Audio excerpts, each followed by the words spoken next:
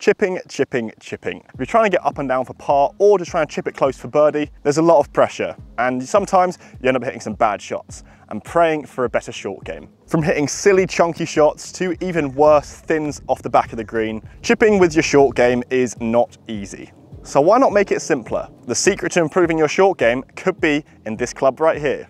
The brand new chipR by Ping. This club has a vast history, but it's got a modern refresh for 2022 from the aesthetics and the technology itself. With 38.5 degrees of loft, but with 35 inches in length, this club is very different from its predecessor, the chipO, which has been around since about 1970, but has been really popular up to the 2000s. This club certainly is a bit strange, but Ping say it can improve up to 30% of people's short games if you use this little chipR here in comparison to some little wedges. But how good actually is it? In terms of the aesthetics, you can see big improvements. It's got now a substantial sole camber and also it's got a shorter blade to toe length. That added with just the modern refresh really makes it look like a 2022 model. If you looked at the chipO, rightfully so, it looked rather in the past. Still a very good product, but now using all the new technology, Ping have been able to utilize that and make a product that can really help a lot of people's games. I think a lot of people will be apprehensive when looking at something like this, and maybe it's gonna be targeted towards maybe senior golfers, people who just maybe aren't low handicap players, and I think that's rightfully so, but a lot of people may be surprised by this. By being 35 inches in length, it means you're gonna pretty much hit the middle of the club face every single time. The weighting of it as well, it's kind of between a pitching wedge and a lob wedge, and the weight of the head makes it feel really easy just to get a good stroke on it. And when I say stroke, I really do mean that of a putting stroke, because what you can do is just feel it like a putter back and through, and you're going to hit the middle of the club face. By being able to just hit the middle of the club face every single time, that one's not too bad. They've gone to about 6 foot or so. What I've noticed especially is my dispersion when using this is a lot tighter. That's because I'm not a very good golfer either way, but I'm hitting the middle of the club face every single time. And as I understand how it comes out when I hit the middle of the club face, I really just know what's going to happen. When you're hitting a little chip from 10 yards or so, there's a lot of things you're going to think of in your head. If you're going to hit the toe, the heel, how it's going to come out on the green, it makes you think a lot, and it gets a bit nerve-wracking. What the Ping chipR does is it makes golf simpler, and that's really important.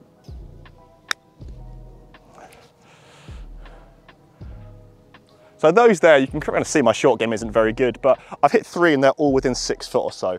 I'll just hit one more for you guys before I move on to a different area of the course here, because what you'll think is it's good from this position, but how versatile is it? From the rough, from the fairway, from different positions, is it really going to be useful for you?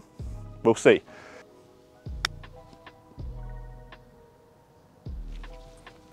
So although I've shown it's worked in the fairway quite well, a club to go in your bag has to be quite versatile, and that means also in the rough as well.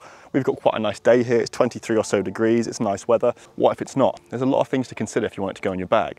Now, the chipR has the hydro pearl finish, so out of the rough when it's wet, you're still going to get a little bit of spin, but I have noticed out of the rough it jumps quite a bit as well. And with it having a low 9-iron degree of loft, it's something that takes a little bit of getting used to, as opposed to in the fairway, it was a little bit easier because you knew what was going to happen every single time. This has a little bit more of abnormalities, but something too is quite normal out of the rough.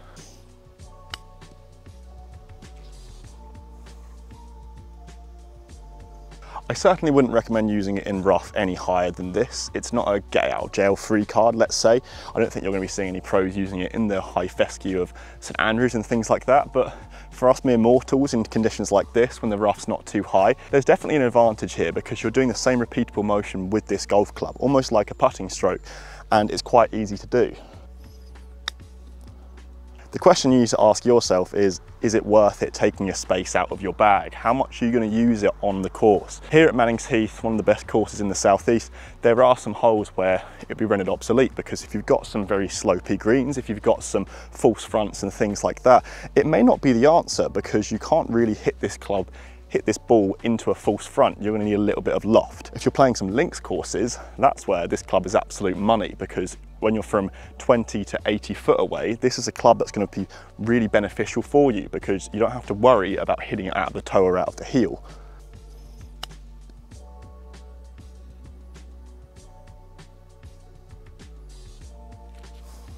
I think there's always some misconceptions though about having a chipR in your bag. I think if you think of someone or categorize a golfer who has a chipper in their bag, you instantly look towards a senior golfer or someone who struggles with their game. I don't really think this would necessarily target just that. It certainly is for people who struggle with chipping, but if you just want something that you want consistency with, I think this is quite a good club. I think maybe we need to destigmatize using chippers, so maybe I'll put it in the bag for the next 6 months and see how I get on with it.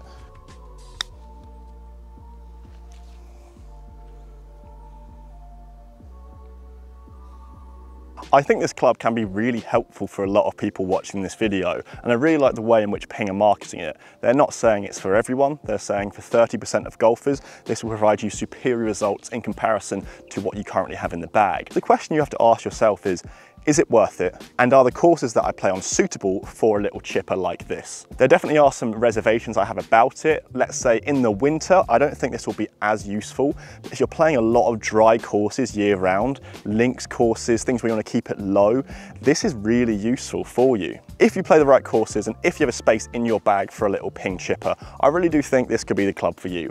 And between 160 to 170 pounds, depending on a graphite or steel shaft, it doesn't really break the bank either for a club that could definitely help you out long term. If you are new to GolfMagic, guys, smash that subscribe button down below. We've got plenty more videos to come, and give me some suggestions as to what you want me to do as well. Some comparisons with this, some long drive stuff like that. Let me know down in the comments. That's it from me today, guys. See you at the next video.